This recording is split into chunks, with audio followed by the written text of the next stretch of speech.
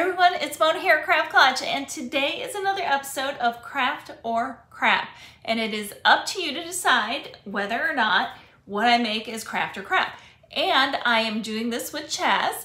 Be sure to check her out at Chaz's Crazy Creations. She's going to do her own version, and you can give her feedback as to whether hers is craft or crap too.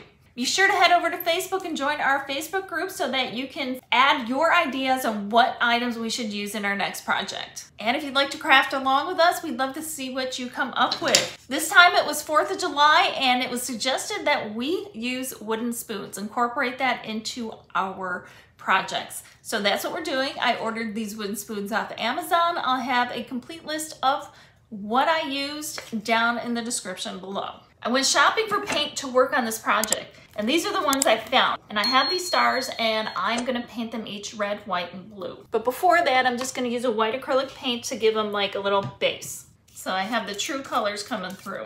I have the first coat of everything painted, and I'm gonna take Mod Podge, just the regular Mod Podge, paint the stems, because we need a little sparkle on the 4th of July.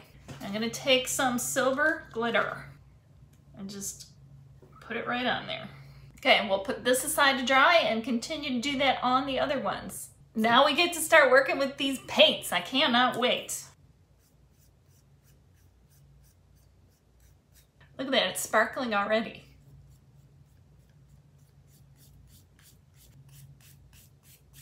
And now I finally get to put the stuff together. These are the glitter paints that I used. Now here's how the stars turned out. I love it. I love how the paints shimmer. Here's the blue, and here's the holographic.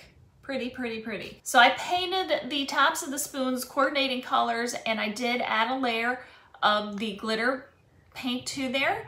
And I did that so that if you see the edge, it's not gonna stick out like a sore thumb. It's not gonna look like a wooden spoon. Okay, so putting these together, I'm gonna put it right on the edge where the spoon kind of goes in so that I can actually get contact with the hot glue. So we'll do this with the red.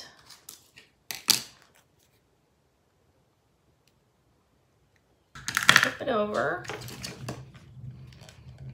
And I'll do the same here.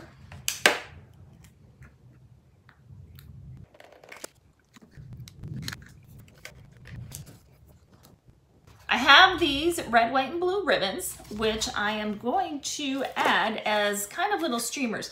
But I'm going to cut ribbon at varying lengths. My ribbons are a different width, but that's only because I couldn't find the white in the same width as the red and the blue. All I'm going to do is glue on the ribbon.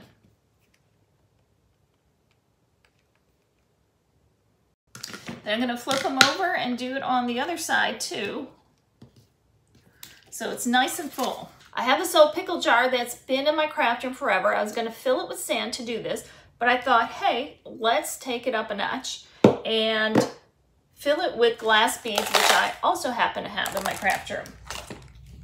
And before we do that, because they're glass beads, this will look super cool if we add some fairy lights. So I'm going to just put fairy lights in there in a random-ish way. Add some more fairy lights, add the white, and the rest of the fairy lights, including the little controller, and add the rest. Then you can tuck this like right in the middle or someplace where it won't be super noticeable, okay? But then it lights up. Look at the jar lights up. How cool is that? And then we take our little wands,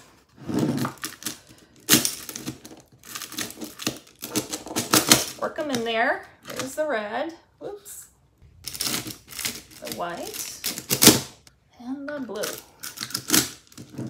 And then you can turn it on and off at will, and then cover it up with some of your beads or push it down in there further. You won't even see that. Look at that, it's super cute. There, now you can see it better lit up. Let's see, let's turn it off. Let's turn it back on. I think they turned out super cute, and I hope you like them too, but it's not for me to decide, it's up to you. And remember, the basis of this challenge is craft or crap. You decide and you let us know if our projects are craft or if they're crap. Go down into the comments, do that, and when you're done with my video, go over and check out Chaz's and let her know if her project was craft or crap. And if you decide to take part in this challenge and make a craft using wooden spoons for the 4th of July, we would love to see it. So be sure to tag us over on Instagram or Facebook or wherever you might be sharing it with us. And we'd love it if you shared it in our Facebook group, and that link is down in the description below. But tag us and also use the hashtag #CraftOrCrap. So thanks for stopping by, and remember, life's too short not to shimmer, so grab your glue gun and your glitter. Stay safe. Bye.